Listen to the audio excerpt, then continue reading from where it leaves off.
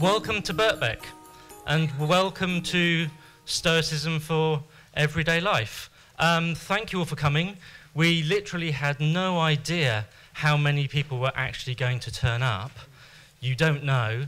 We issued tickets in order to try to have some idea of how many people might be interested. And at 11 o'clock last night, some people were cancelling tickets, and at 10 minutes past midnight this morning, other people were accepting offers of tickets. So it's been fluid right up to the last moment. But thank you all very much for coming. My name's John Sellars. I teach philosophy here at Birkbeck, and I'm one member of the Stoicism Today team. A project like this is quite difficult. It throws up all sorts of philosophical problems, it throws up all sorts of methodological problems. It's by no means straightforward on a theoretical level, even if it's quite easy to put advice online and say, do this. We're going to take over the whole building this afternoon. We're going to use this room and 6 rooms upstairs. Just out of curiosity, how many people here in the room have been following Stoic Week this week? Okay, a good number. Excellent, good. I should also say thanks to Birkbeck for hosting us today and for giving us support in all sorts of other ways. Thanks also to the University of Exeter, who are hosting us at the other end. Exeter is the nerve centre of the Stoic Week project. Thanks also to Queen Mary, University of London, with whom one of our team is associated, who've also supported us. And most of all, to the Arts and Humanities Research Council. Let me now pass you on to the first of our little introductory talks. So, Professor Christopher Gill, Professor of Ancient Thought at the University of Exeter. I don't think he'd like it if I described him as our glorious leader, but he's definitely the primary motivating force behind the project. Without Chris, the project wouldn't be happening. So, Chris, over to you. Can I use this one? Yeah. Well, yes. Thanks very much. I'd like to talk a bit about the background of the project, introduce the group who's been working together, and then briefly try and summarize some of the key ideas that I think are going to run through the day. The background to the project was a workshop held at Exeter in autumn 2012.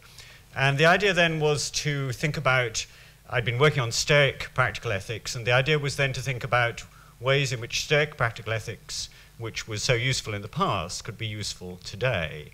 So we brought together a number of academics and psychotherapists, including those here, to talk about that. Now, there are quite a lot of these kind of workshops these days in universities, public engagement workshops, and I think what often happens is people come together, have 24 hours of stimulating discussion, they go away, and nothing happens. Well, that wasn't the case with ours, I have to say. Partly because perhaps the topic, and partly because of the group we had together, we immediately started collaborating on a quite informal basis with no funding, actually. And we organized together the first Live Like a Stoic Week last year in 2012, followed by 150 people, and set up a blog. And then we've gone on keeping in contact with each other and planning and thinking about what to do next. Then I got funding for this renewal of the project, and so we were able to do it again and do it in a fuller, more comprehensive way, and to involve many more people and arouse a lot of interest, which is wonderful for us.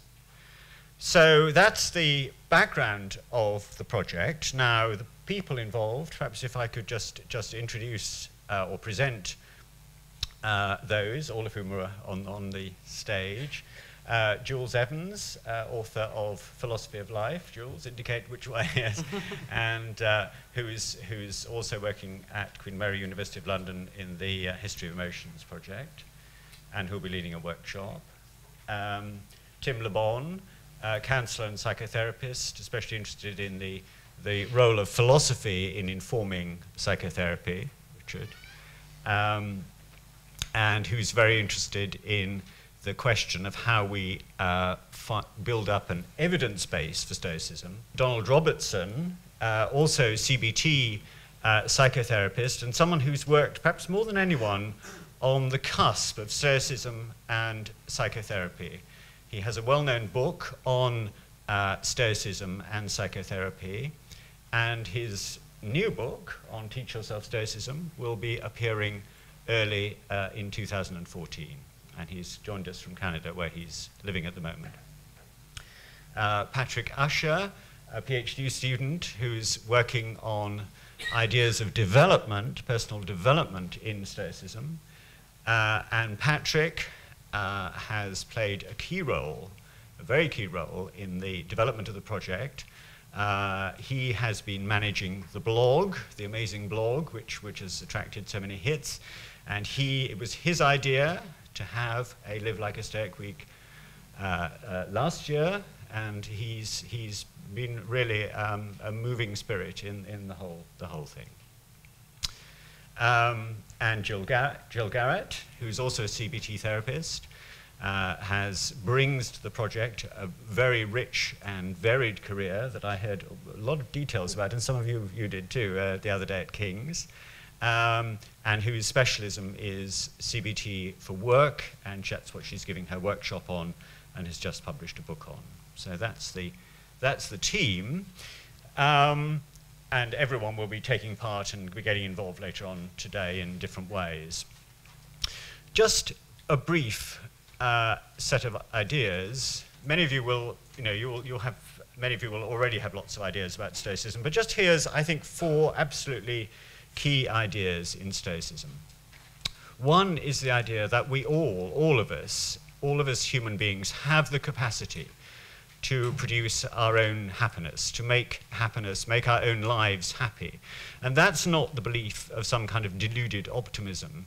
That's because Stoics believed, and believe, if you accept the philosophy today, that happiness derives not from money, celebrity, social position, but from developing the qualities that are essential to a human life, developing what they call the virtues: wisdom, justice, self-control, and building those up, developing those qualities, and making them fundamental to your motives, your emotions, your relationships, and to the way you view and understand the world. So that's what they think happiness is, roughly, and that's why, and they think that all human beings as such have the capacity to do that, whatever their social situation and context and background.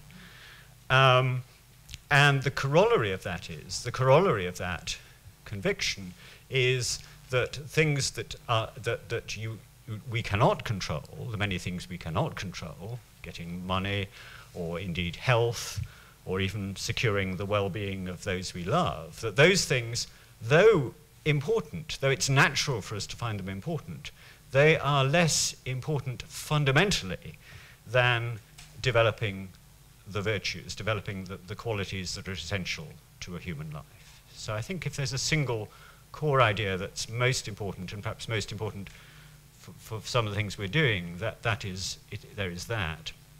Another aspect that's also important and not always recognized is that the Stoics believed that all human beings, and indeed all animals, have a natural desire to benefit others of their kind.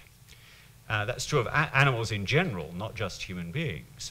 But human beings have the capacity to do this in a rational way, and to use that rationality in a way that informs their desire, their instinct to benefit others. And there's 2 particular ways in which Stoics are interested in that development. One is through engagement in family life, in neighborhood, in communities, in politics, that's part of a natural human life to do that. But another more distinctive and very important aspect of their thinking about community is that we can and should work towards the idea that all human beings as such are part of a single connected brotherhood. They are our brothers or sisters. They are members of fellow citizens of the universe. And both those two ideas, they might seem in contradiction, but I think they're not, and they go together. The third aspect of Stoicism, perhaps the most famous, is their beliefs about human psychology. They're often thought as to be unrealistic intellectualists, but I think that's quite wrong. I think their core claim is that human psychology functions as one. We have a unified whole psychology of such a kind that beliefs inform emotions and desires. And I think they believe one of the most important things they want to say is that the more profoundly we change our beliefs, the more profoundly we come to a better understanding of ourselves and the world, the more our emotions will be changed by that. That's the root, I think, of the stereotype of the Stoic upper lip, the idea that changes of belief will bring about changes of emotion and desire. And finally, they have important views about the world or the universe. These are perhaps, for modern people who want to take on board Stoicism, some of the most difficult aspects, I think. But roughly what they want to claim is that the world or universe is unified, that it is providentially shaped in some sense, and that it is permeated by God as they understand God, not a personal God, but a kind of principle of order and rationality.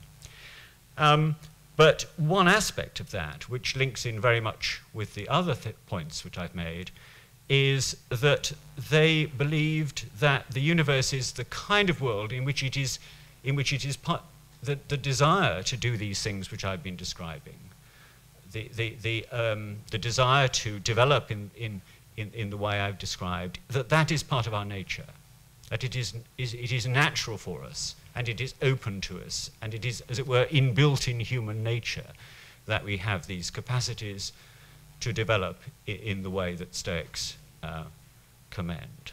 Okay, well that's enough, I think, of some ideas. Now, if I could now hand over to Patrick, who's going to talk about our Live Like a Stoic week.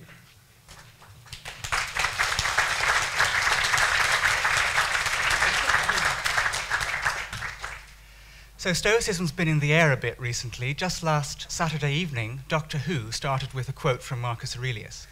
It was, "Do not dream of becoming a good man, just be one." So it seems like the kind of Stoic logos is at work in some curious way. But what I'm going to do just now is I'm going to talk about what's been happening around the world in Stoic Week. As you know, if you're following the handbook, today is the Philanthropy Day, which focuses on the ideal of the community of humankind.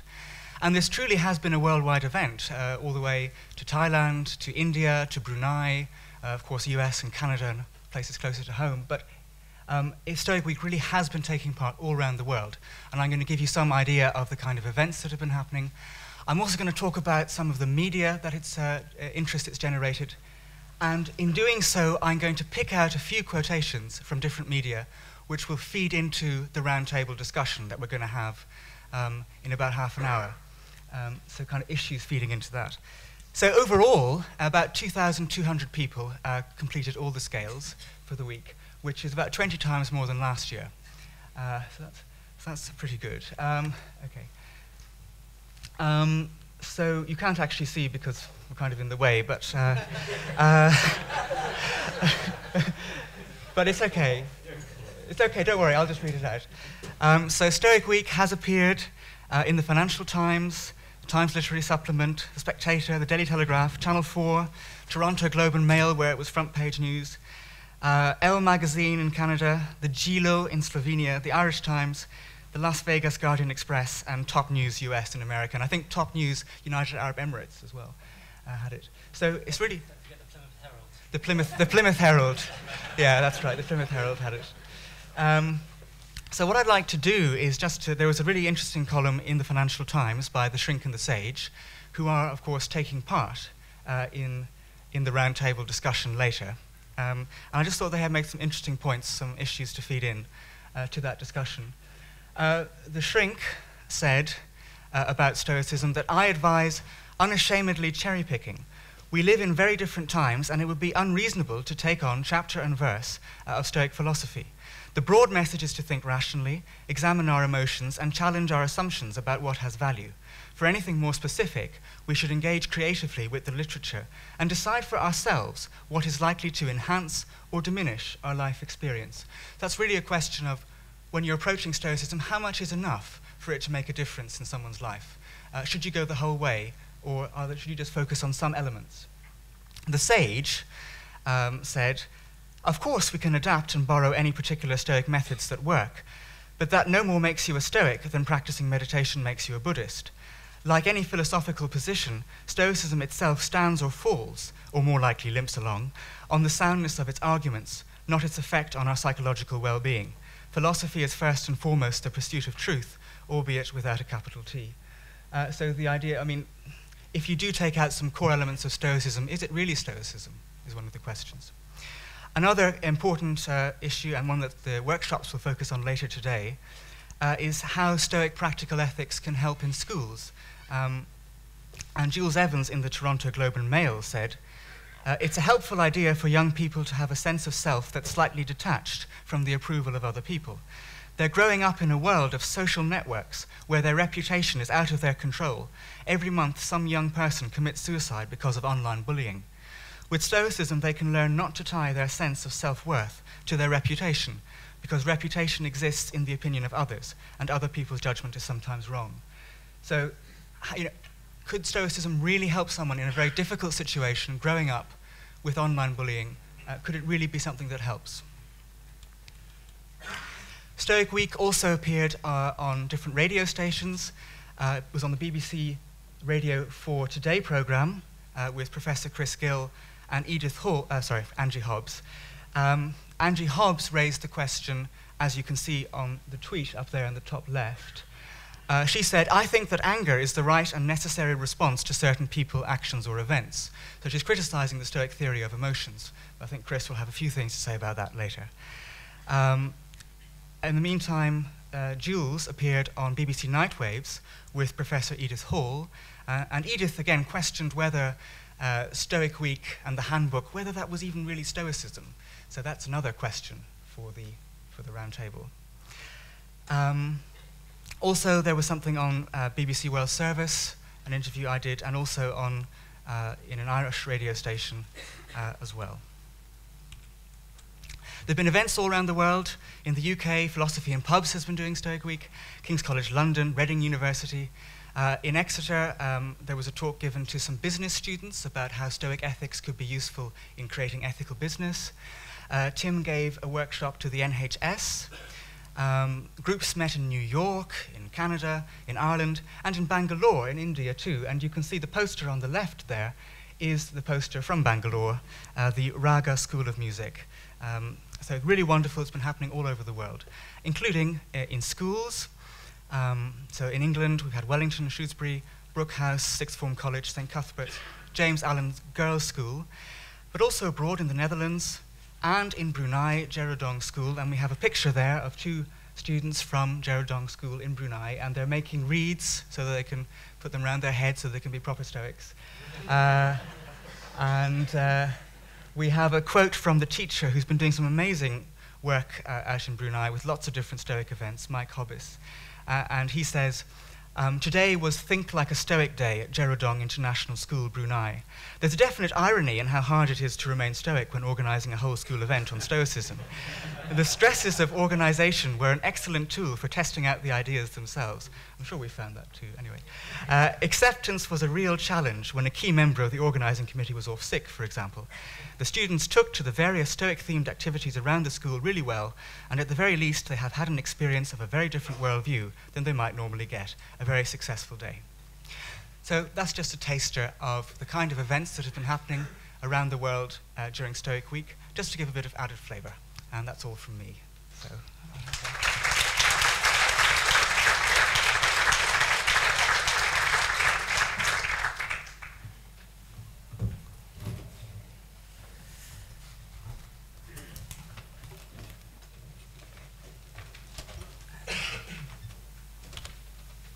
Thank you. Well, my area is the relationship between psychotherapy, particularly cognitive behavioral therapy, and Stoicism, as you've heard. And as you've perhaps seen, that's one of the areas that's caused some controversy. There's a lot of questions about the relationship between those two things.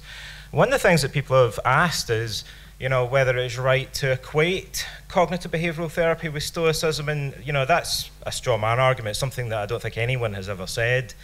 What we've said is that there are parallels. There's some degree of overlap between the interests of CBT and the interests of Stoicism, and it's a very fruitful area. It's useful to examine the relationship between the two things. Also, looking out at the audience today, I'm reminded of one of the other misconceptions that's kind of been on the internet and stuff, and that is that apparently you guys, apparently people that are into Stoicism, are all men. I keep hearing that. And you're members of an elite or something like that is the other one that kind of comes up. I'm glad to see that that's not true. So the subject that we're talking about, the psychotherapy Stoicism thing, it's a big subject, it's a complicated subject. My book goes into it in a lot of detail, and this afternoon I'll be able to talk about it a little bit more, and I'll give you some examples because people want to be able to try out some of the exercises, obviously. And you can do that when you're participating in Stoic Week, but this afternoon we're going to have a couple of workshops where we'll do guided exercises and stuff, so we'll get a chance to do that in a little bit more detail. So I thought I'd say a little bit about some of the key points, really, from the book and from the comparison between the two things. The first one is assuming that some of you may know a bit about cognitive behavioral therapy and some of you may know nothing about it at all. CBT developed in the 1960s, 1970s. Really, the earliest work on cognitive behavioral therapy was done by a guy called Albert Ellis back in the 1950s, and he developed a thing called rational therapy, which subsequently became known as rational emotive behavior therapy, or REBT.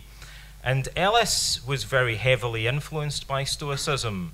He quotes the Stoics very frequently in his writings, and there are many ideas and techniques in his approach to therapy that are very clearly influenced by Stoicism. And then also Aaron Beck, who came later, the founder of cognitive therapy, kind of inherited some of that influence via Ellis's work, and he also quotes the Stoics and was influenced by them. So Ellis and Beck, the two main founders of cognitive behavioral therapy, both explicitly say that Stoicism was the main philosophical inspiration for their work.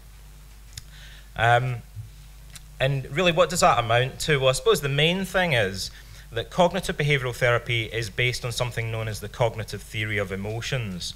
And the cognitive theory of emotions says that our emotions, and therapists are particularly interested in troubling or problematic or distressing emotions, our emotions are mainly determined by our thinking, particularly our underlying beliefs. Now, that's not to say that that's the only thing that determines our emotions, but simply that our beliefs or our cognitions are particularly important in determining our emotions, and that they can be changed, and that by changing our thinking, changing our beliefs, we can have a degree of impact on the emotions that we experience. And that's something that they inherit from Stoicism, that they refer to Stoicism, and so CBT and Stoicism share this fundamental common premise, and from that key shared premise, even if that were the only thing that they had in common, which it isn't, you know, you'd kind of expect them to draw some similar conclusions because it's such an important premise to share. They both share assumptions, preconceptions about the cause of psychological disturbance that would naturally lead them to draw similar conclusions about cure or about treatment. In CBT, particularly in the writings of Ellis, it was very common to quote a passage from the handbook, the Stoic handbook of Epictetus.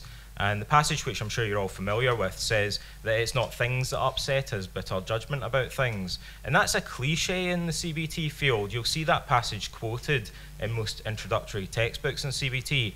And in fact, in Ellis's approach, it was often taught to clients as part of what's known as the socialization phase at the beginning of treatment. So in order to orientate clients to therapy, in order to get them to understand what their role in treatment was and the basic concepts underlying the treatment, they'd be quoted that passage from Epictetus. So that's another important overlap. But again, it's not just a slogan or a maxim. That passage in itself served an important psychological function. It was a technique. And I'm going to just talk a little bit about this because it's a subtle concept and a subtle technique that's particularly important to modern CBT, and it's perhaps not very well discussed in the philosophical literature on Stoicism. In cognitive therapy, we have this concept called cognitive distance. And basically, it's the idea that people can learn to relate to their thoughts as thoughts from a distance, rather than kind of confusing or equating their thoughts with reality.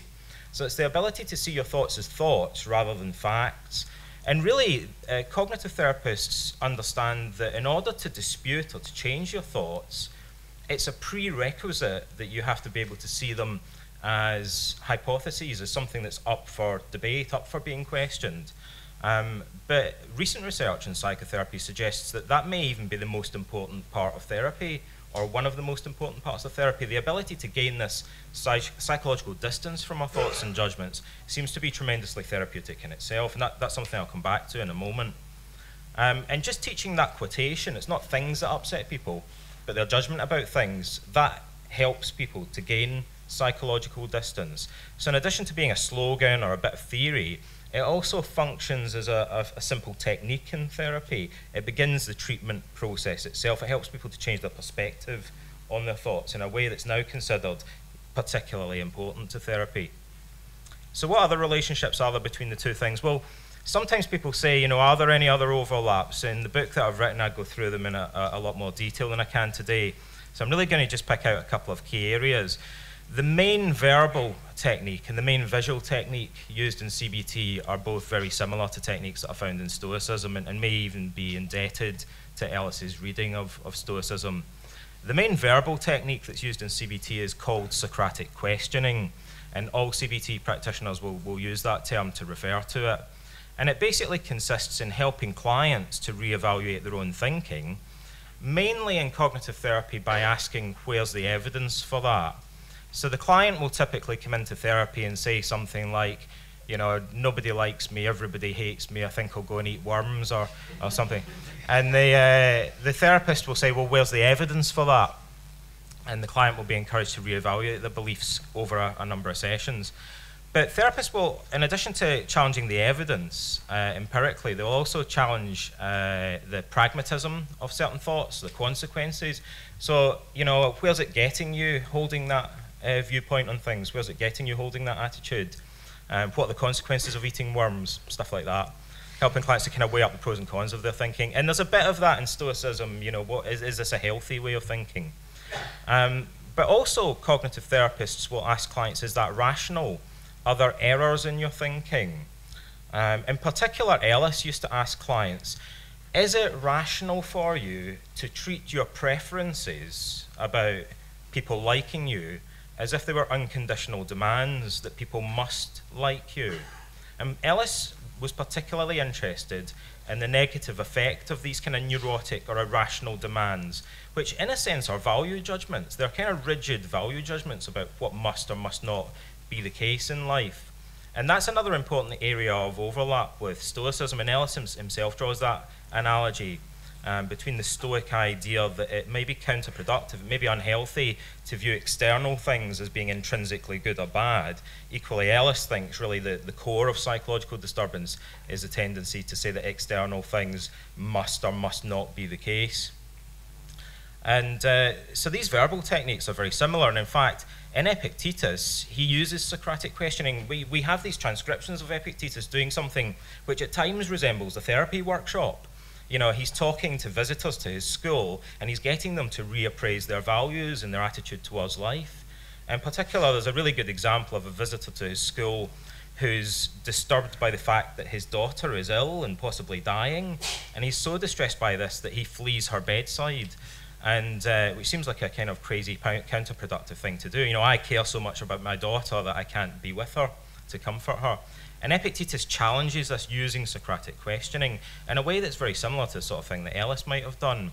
And in fact, Epictetus in there uses a specific strategy that's common today in cognitive therapy, which is called the double standard strategy. So he says to this guy, you know, how would you like it if you were ill and your daughter decided to run away and leave you to die on your own? You probably wouldn't like that very much. So maybe you're applying a double standard.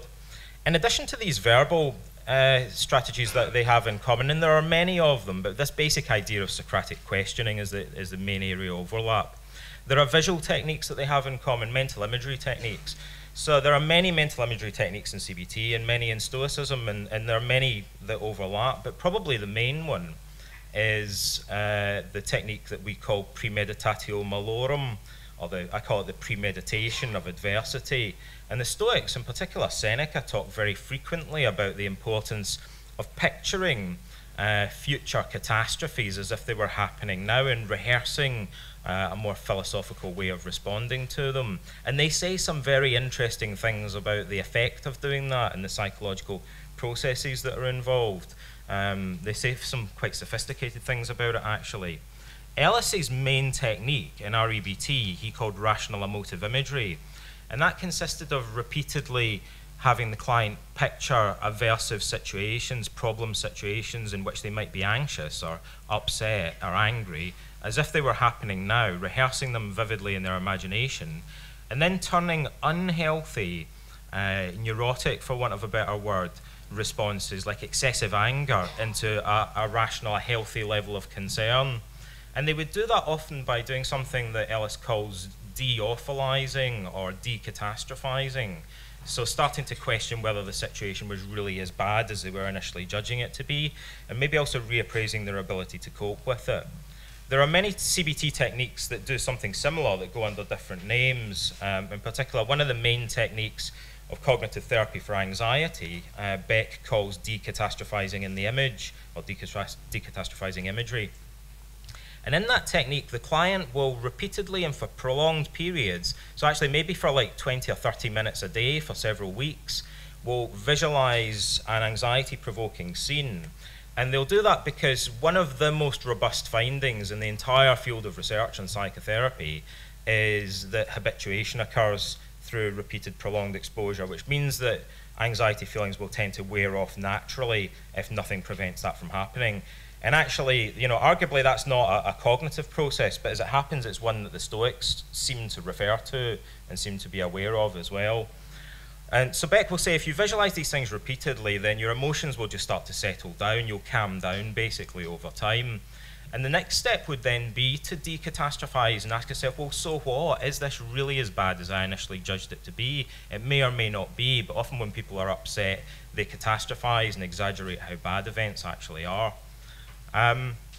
And the next thing we'd normally do in therapy is get the client to develop a coping plan. So ask themselves, you know, what could you do to cope with this situation, even if it does happen? And then what would you do next? What would other people that you admire do to cope with a situation like this? Or what would you do to cope if you were feeling more confident? Or what would you advise someone else to do? So we'll ask perspective shifting questions to help clients develop a coping strategy. There's something very similar in Stoicism, though, because the Stoics refer very frequently to this idea repeatedly imagining scenes, but also Marcus talks about saying, of each individual component of a scene, you know, is this really enough to get upset about? Is it worth being distressed about this? And also, the Stoics describe using a technique that the French scholar Pierre Hadot calls physical definition, which basically consists in describing a situation to yourself in very objective language, getting rid of emotive language or value judgments. And then asking yourself, what virtues or what capabilities has nature given me to cope with this situation? Which again is similar to what we do in therapy when we develop a coping plan. And as you're aware, perhaps, the Stoics also advise us to contemplate the example of wise men and courageous men, of virtuous people, and to model or emulate their behavior, which is another obvious area of overlap between the two approaches. So main verbal technique, main imagery technique found in CBT, similar to ones found in Stoicism, and may even be kind of inherited from them via Ellis. How are we doing for time? I think you've had your... Time to wrap up. Okay. Big salute. Thank you very much.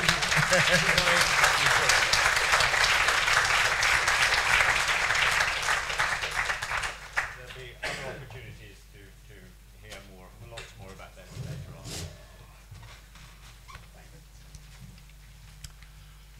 Good morning, everyone. I'm going to talk for about 10 minutes or so about the science of Stoic Week. So if we put together ancient philosophy and modern science, what do we get? And the big question, or one of the big questions, I'll say a bit about what the other big question is later, but one of the big questions is, can Stoic practices enhance well-being? And just to preview the answer, I may surprise you a little bit by saying the actual answer is, we don't know yet. So, as we've talked about earlier, we had a very modest ambition last year of trying to live like a Stoic for a week. And almost as an afterthought, we thought, well, let's see if we can get some very crude measurements to see what effect this has on people. So what we did was we invited people to download a booklet and to do some exercises. Incidentally, how many people did Stoic Week last year? And I'm not expecting many people to put their hands up, but a few of you. Okay, so what you may have noticed is that we've got a little bit more sophisticated this year, although we've built on what we did last year. What we did last year was, so we gave people some well-being tests before they did Stoic Week, after they did Stoic Week, and we also got some qualitative data by getting them to fill in a survey saying how they'd found the exercises, which ones they'd done, what they'd liked about it, what they didn't like about it. We compared the scores before and after. And what did we learn? Well, it seemed that comparing the scores before and after, there was about a 10% increase in well-being, which is quite impressive. And it did seem that Stoicism appeared to be more effective at reducing distress than at facilitating positive emotions. So it wasn't just a case of saying what's the scores before and after. We could also say how much has, say, happiness increased, well, a bit, but how much has some negative emotions reduced. And this one was actually very consistent with what you'd expect from Stoicism. So one of the life satisfaction questions is if I could live my life over, I would change almost nothing. And after a week of Stoicism, people agreed with that statement by 16%, which is what you'd expect, really, Stoicism encouraging acceptance. In terms of reducing negative emotions, there's a question of which negative emotions does it seem to have most impact on. And I was a bit surprised by this. I thought that maybe anger would be the biggest effect. So I was thinking, could we do Stoic workshops on anger management? Well, maybe, but actually the data that came in suggested that Stoicism possibly helps more with dealing with unpleasant feelings, feeling afraid, and feeling sad. Now, we need to be really cautious about what this shows, because it wasn't a proper scientific study. We didn't have a control group. You might think choice is a good thing, but when you're doing a study, it's not. So, we didn't know exactly what people were doing. We knew they were doing some of the exercises. And we didn't do a follow-up. And we wrote a report on that, which, if you're interested, you can still look at on the website. So, but we were encouraged enough, and perhaps more importantly, we got some funding to do something a little bit more complete. So this year, we've had a lot more participants. And it seems that things are bigger by a factor of 10, although in today's event it's actually infinity, because we didn't have this event last year. So we've got over 2,000 completed questionnaires. We've got a suggested timetable of exercises. So rather it was just, here are some exercises, do them as you feel like it. We've got, it's Monday, do this, it's Tuesday, do such and such. And we've also piloting something called the Stoic Attitudes and Behaviours Scale. How many of you have done that? How many of you have filled that in? Quite a few. And when I did my workshop in the NHS this week, everyone was very keen on finding out how Stoic they were. So what this allows you to do is to see whether you have Stoic attitudes and whether you have Stoic behaviours. And what it allows us to do is to see whether these Stoic attitudes and behaviour are associated with well-being. And I haven't analysed the data fully, but I had a quick peek at it, and the results looked quite interesting. But watch this space to find out more details about that. And then we plan to do a 3 months follow-up. But there are still limitations. We haven't got a control group, for instance. And the Stoic attitudes and behaviours scale, it's just a pilot scale. It hasn't been validated yet. So what can we conclude so far? Well, we know there's a lot of interest in Stoicism and applying Stoic ideas. We know that quite a lot of people appear to be benefiting. But to be honest, it's too early to know whether Stoicism is uniquely beneficial. And I might get lynched for saying this, but I'll risk it anyway. You know, it could be that there could be a week of living like an Epicurean or an existentialist, and it might be beneficial too. We don't know. Obviously, we in this panel think that Stoicism has got some unique benefits, but we can't really prove that yet. We don't know whether the results are lasting. For instance, it might be that people just got a kind of feeling good just by being part of Stoic Week. So we don't know whether that lasts yet. And also, we don't know whether Stoicism is particularly useful for particular conditions. And working in the NHS, this is something we're particularly interested in. Is it, for instance, good at people with long-term conditions such as diabetes? Is it good at anger management? We'd expect it to be particularly helpful for building up resilience in people, the ability to deal with adversity. So what are our Stoic hopes? Well, we hope to be able to say much more after analysing the results of Stoic Week 2013. Watch this space, watch the website, and indeed you can be part of that by filling in your questionnaires. And we hope that this Stoic Week will provide the momentum for further research. So, just to say this afternoon, I'm going to be talking about another big question, which is not only can Stoicism enhance well-being, but can it actually enhance wisdom? Because that's something that we might think science might lack. So, and that's something which I think we're only starting to grapple with. So thank you very much.